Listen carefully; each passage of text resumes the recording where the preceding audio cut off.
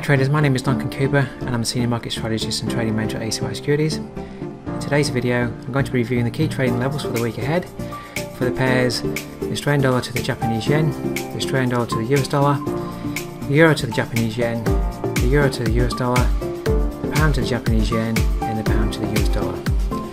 So let's get into the first pair. Hi traders, first pair up to review is the Aussie to the Japanese yen. Now, in my review today, I'm going to be working on the daily charts, and what I've done is I've drawn in my monthly, weekly and daily levels that I'm watching, and all those levels are in the description below, so you can reference them if you want to put them on your own charts. But I'm just going to talk about the key ones that I'm looking at as the market might unfold next week. Alright, so Aussie yen first up. So what we've been seeing is last week we were pretty much contained between weekly support, which is 82.01, that's coming from this high over here.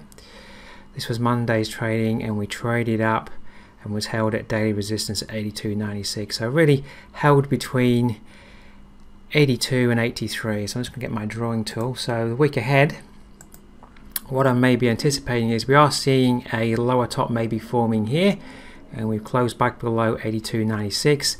So price might come back up to 82.96 and hold for a further opportunity to sell down. But what I'm expecting is that price will probably move down now to retest weekly support at 82.01. If that level can break, then I'm anticipating price may move down to challenge the weekly level of support at 80.36. Of course, though, if 82.01 holds as support, there might be an opportunity to buy there to trade once more back up to 82.96 resistance. Okay, so that's potentially what could happen. We've got the Ukraine situation at the moment. If the general news is negative, I'm expecting a break of 82.01, okay, to the downside. So that's the Aussie to the Japanese yen.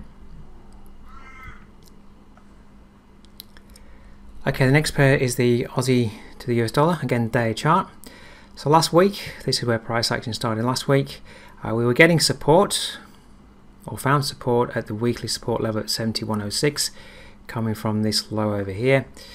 And then we moved up and challenged weekly resistance at 71.70, did trade through for a while, but by the end of the week we closed back onto that resistance level at 71.70. So it does look like we're maybe putting in a lower top. So getting my drawing tool.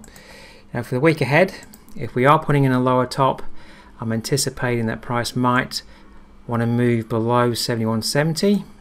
That becomes resistance, might see an intraday opportunity to sell down from 71.70. So look for 71.70 become resistance for then a move down and challenging once again 71.06 weekly support.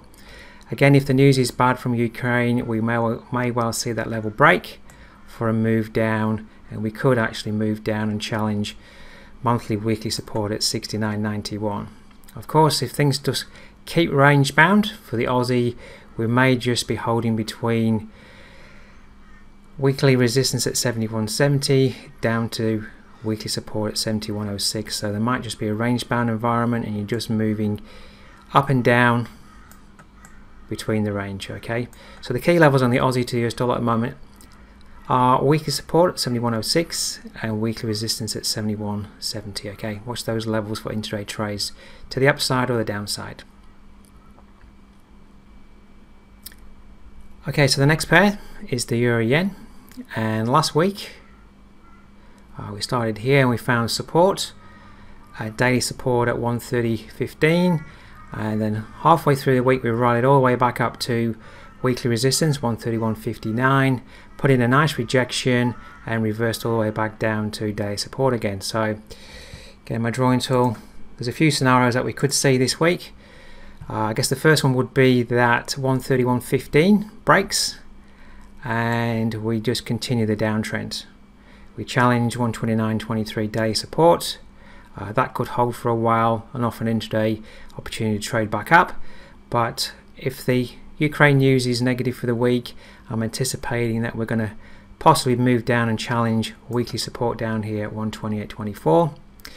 Of course, if 129.23 holds, then we could move back up to 130.15. Now at the start of the week obviously we're starting on this level of daily support now. Price could stay range bound. We could see an opportunity to buy at this level intraday to trade all the way back up to weekly resistance, and that could hold, and then we could trade all the way back down to daily support. So a few scenarios that could happen, so watch those levels intraday. If they start to hold, trade back the other way. But the key levels to watch are, in terms of resistance, 131.59, expect that to hold once more if we rally back up. And then the question is, does daily 132.15 support hold, or can that break for a further move down the range to challenge weekly support at 128.24? Okay, so that's the euro yen. Okay, to the euro US dollar, and what I've been seeing over the last couple of weeks is a triple top forming at weekly resistance 114.82. So again, get my drawing tool on. So obviously we've been fading up here, and then we started the week by moving down and challenging daily support at 112.72, and then rallied back up, and 113.86 old support became new resistance, and we failed there. And we're kind of sitting in the middle of the range, so I'm anticipating this is a lower top forming for a continued downtrend. So I'm anticipating that we're going to move down to challenge daily support 112.72, and if things do get negative in Ukraine, we could see then a further move down to challenge weekly support at 112.21, further weekly support at 111.86, and if things get really bad, even the third lower level of weekly support at 111.21. Okay, now of course we could stay range bound here, so you need to monitor 112.72. If that acts as support intraday, we could well move into a range bound environment and trade all the way back up to 113.86.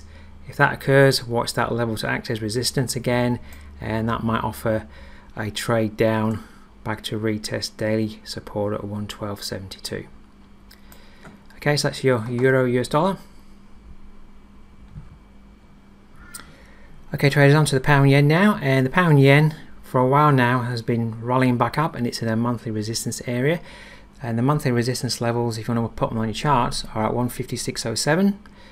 That's this level here, 156.59, that's that level there, and then the one at the top, 158.21. So in an area of monthly resistance, and within it we've been forming weekly resistance, and now we've got daily resistance formed here at 156.90, and a little bit below here day support form. So there's lots of support and resistance in this area, but notably we are in a very strong area of monthly resistance, and possibly up here a week ago we formed a triple top. So looking at that pattern, my obvious idea would be that price may want to move down the range now. So getting my drawing tool, closing Friday we had a very negative candle here. It tried to move above daily resistance here at 156.90.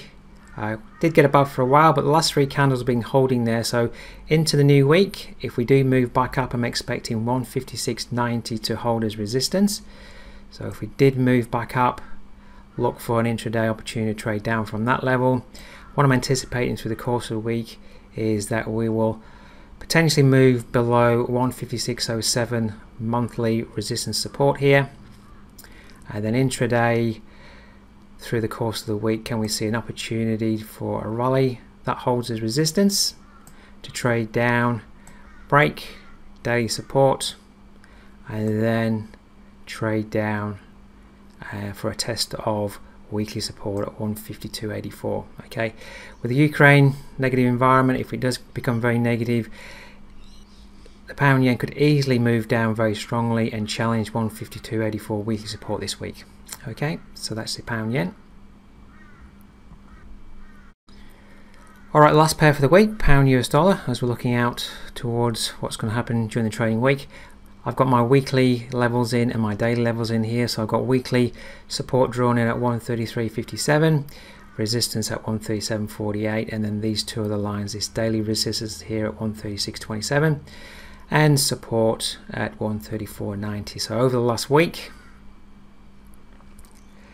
we've been just trading between consolidation, been like that for a couple of weeks now. So We came back down to 134.90 daily support, that's held, and obviously we traded back up. Friday we've rejected 136.27 daily resistance, so I'm just anticipating that we will move back down. Okay, of course, if we get negative Ukraine news, as I've been discussing, then we might break out of the range and maybe move down to weekly support here at 133.57. Alright, so range bound environment until we're not, so just look for opportunities to trade down from resistance, and then when we get to support, if you see that holding intraday, look for an opportunity to buy, to trade back up to resistance.